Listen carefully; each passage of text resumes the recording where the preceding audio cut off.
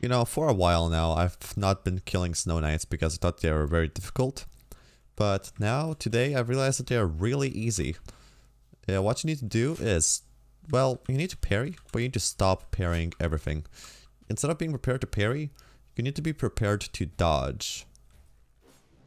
Let me show you. So I dodge that, hit twice. Well, you're supposed to dodge that swing. Like, be prepared to dodge.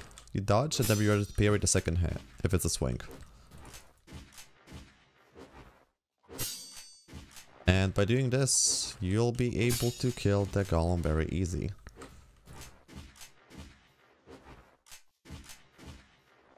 For me, the problem was that I would try to parry at the wrong times, which would get me kicked. Or that thingy from the ground would hit me. But now that my focus is on dodging instead of parrying, it has been very easy to kill them. If it wouldn't lag.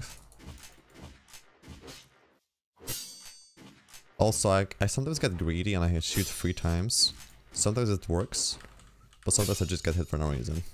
Well, I do want an extra hit, but I don't think that's worth it.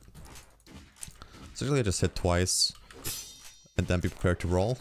If it was a swing, I get prepared to parry. Like that one. And I just go ham whenever he's staggered. And that's my luck. Easy.